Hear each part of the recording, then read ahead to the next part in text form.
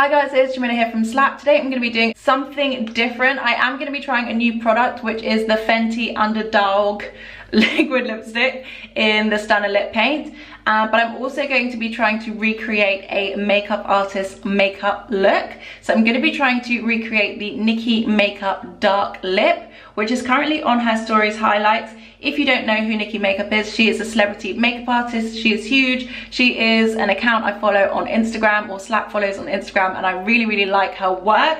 She's done makeup for people like Dua Lipa, Yara Shahidi, lots of celebs and young it girls. And yeah, her makeup looks are just always so good. So I wanted to try and recreate this one. It came up a few weeks ago and I was kind of like in the mood for autumn. So this is the look I'm going to be trying to recreate here.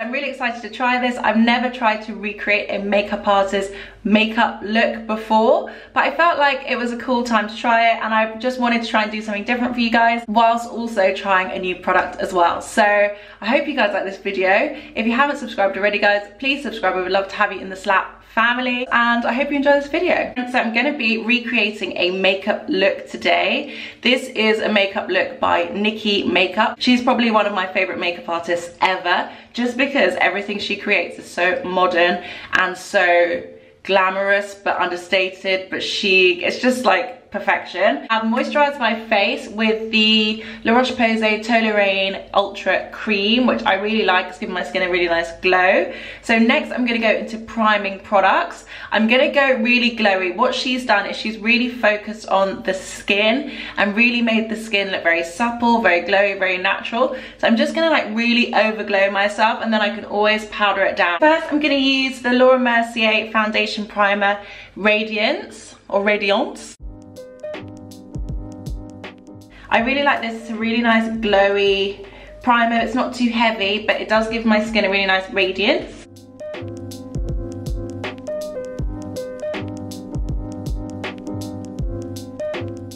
So next I'm going to go in with something even glowier. Charlotte Tilbury Hollywood Flawless Filter in the shade 7.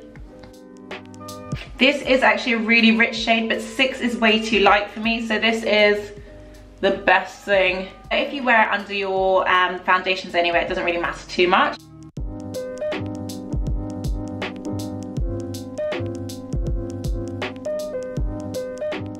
Looking very supple, very supple. So for concealer, I'm gonna do a bit of mixing and matching. I'm gonna kind of mix between the Armani Luminous Silk Concealer in the shade number 10.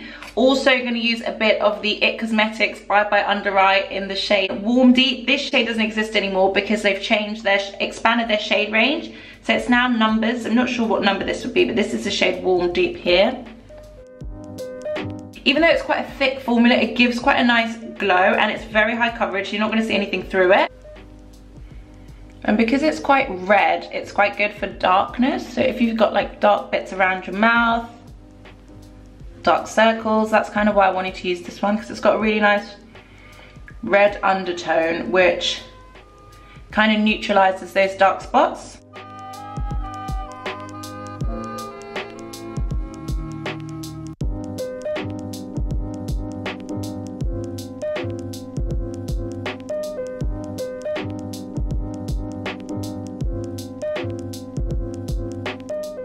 What Nikki used, she used a Rodial Banana Concealer, which she said is really good for highlighting and brightening.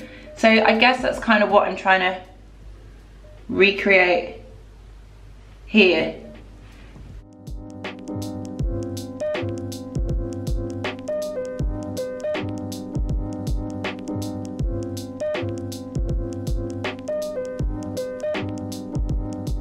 I'm going to try and keep all of my layers as lightweight as possible.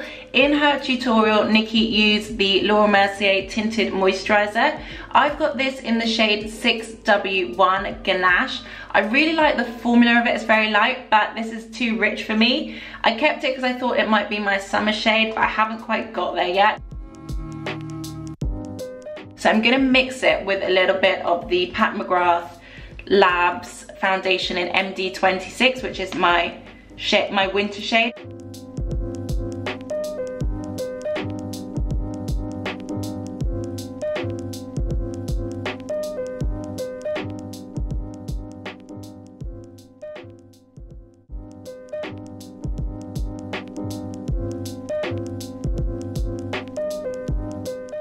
Nikki used the By Terry Hyaluronic Hydra Powder under the eyes and just to kind of set these areas. I'm going to use the same powder but the tinted version in 500 medium dark. This is like one of my favorite powders ever. And the eye for today is going to be really simple, so actually I think it's nice to just have this wash of glittery shimmer on the lids. For the eyes, we're going to go sheer, we're going to go shimmery, and we're going to go really close to my skin tone. So I'm going to go in with the Tom Ford Abyssinian 10, the Emotion Proof eye colour.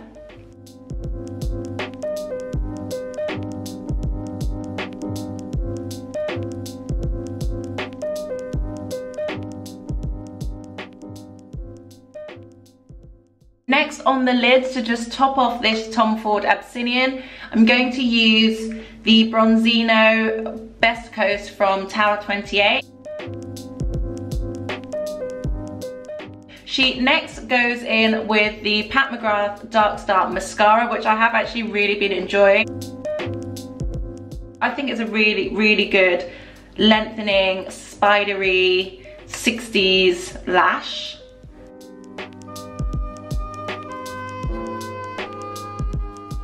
So next she goes in with brows, and Nikki Makeup is kind of like the queen of soap brows. She's actually where I heard about soap brows. Felt like it was only right I use the soap brows. And if you want to get 10% off, then you can use her code, which is Nikki10, which is the code I use to get this. So I put a bit of liquid in my soap brows. You can use any setting spray or any kind of mist. When you buy this from Soap Brows, they actually give you a little mist. I'm going to use this spoolie I have from Spectrum, and it's quite helpful for what I want to do today because it's got both ends.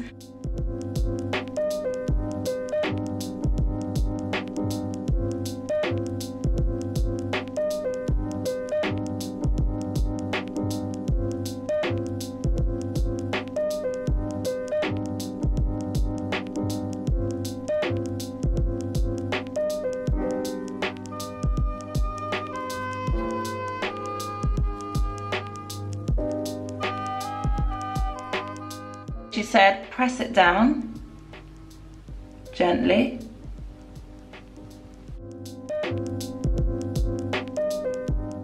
So you can see kind of where the gaps are, but I think that kind of makes it a bit easier because now I can see where I need to fill. So I'm just going to let them dry for a little bit.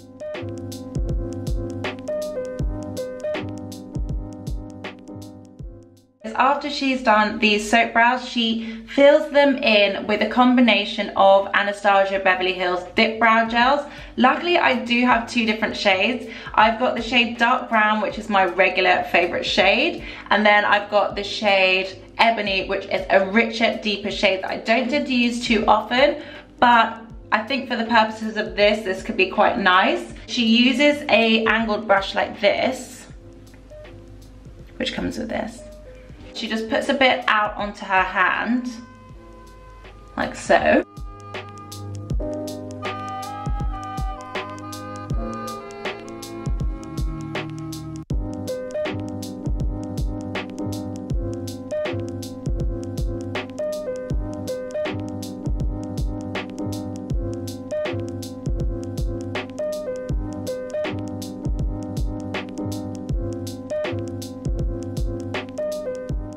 At the end, she said she was kind of dragging it down, which I think I've kind of done actually.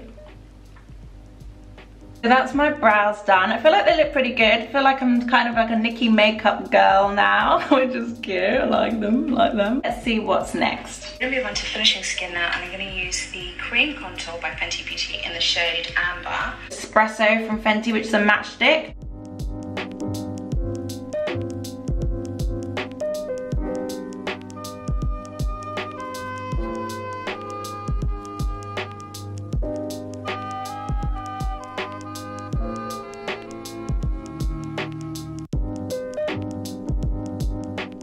I'm going to use a tiny bit of two products just to kind of blend them together. I'm going to use the Courchevel from Tom Ford, the Glow Stick. And I'm going to use the blushy shade there, which is a cream. And then I'm also going to use something I've been really enjoying, which is the Charlotte Tilbury Pillow Talk Beauty Light Wand. which is a really nice kind of rose gold highlighter.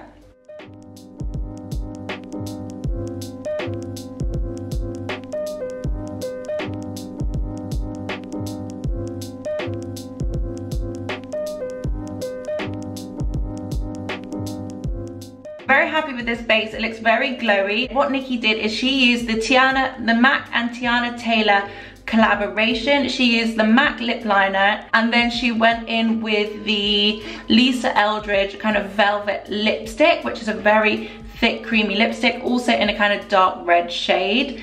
And then she went over in a dark red berry lip gloss. This is the Chanel Rouge Allure lip gloss in Controversy number 72. It's a really deep plummy gloss.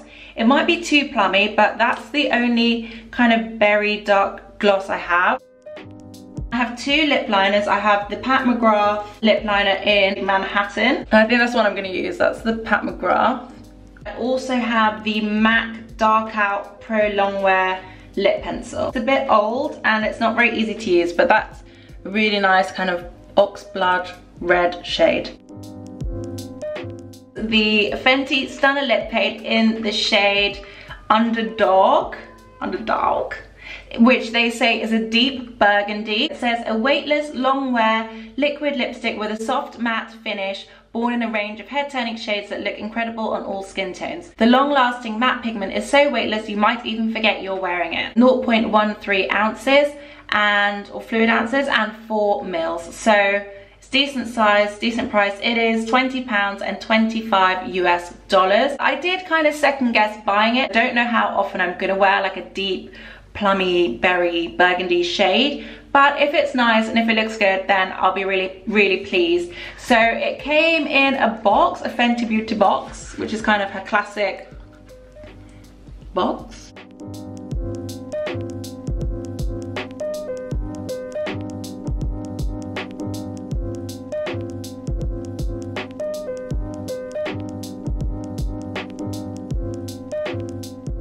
Oh, it's a really nice colour, and it goes really well with the Chanel as well. So this is the Fenty Underdog.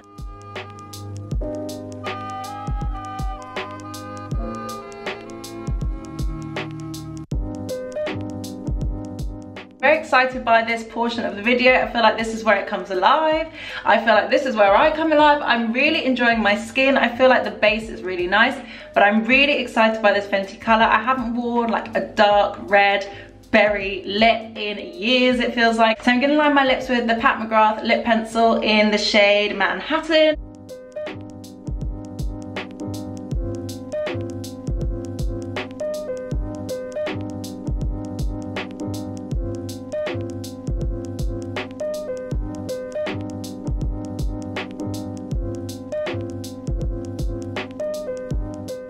Fenty Beauty Underdog. Hopefully this looks good. Hopefully this brings everything together and just looks very nice.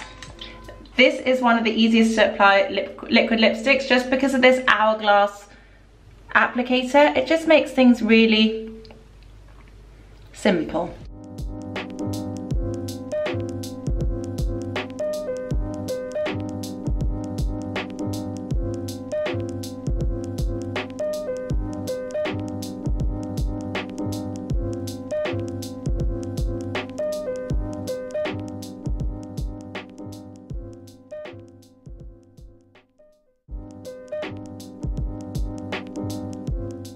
Oh, hello.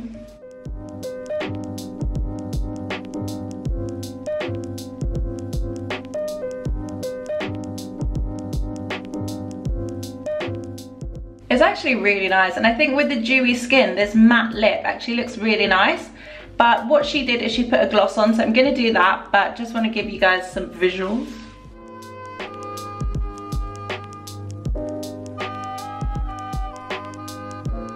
So lastly on this look, I'm going to do a gloss, which is what Nikki did. I'm going to use the Chanel Rouge Allure lip gloss in the shade 72 Controversy.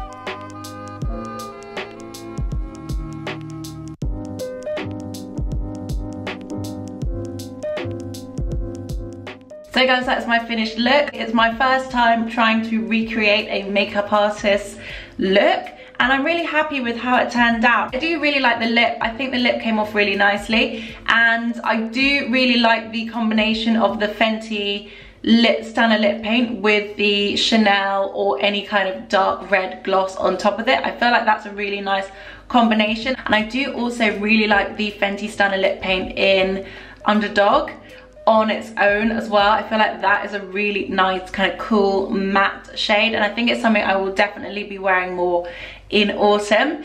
And also under my mask as well, I feel like that's a really nice mask proof lip. So if you have been meaning to try that product, then I definitely would recommend it. I feel like it's amazing. It's a really nice product. It is very matte, but as you can see, it does work really well with lip glosses as well, which I didn't know if it would. Pat McGrath's mascara is just amazing. It's so good. It's really grown on me, and it just really gives me lashes. It makes it look like I have false lashes on, which is great. I really also like doing the soap brows and the dip brow gel with the external brush. I think that is a bit long-winded and not something I would do every day, but I think it gave a really nice finish and it made them look really groomed. So I hope you guys like this look. Thank you guys so much for watching. If you haven't subscribed already, guys, please subscribe. I would love to have you in the Slapp family. Thank you guys so much for watching, and I will see you on the next one.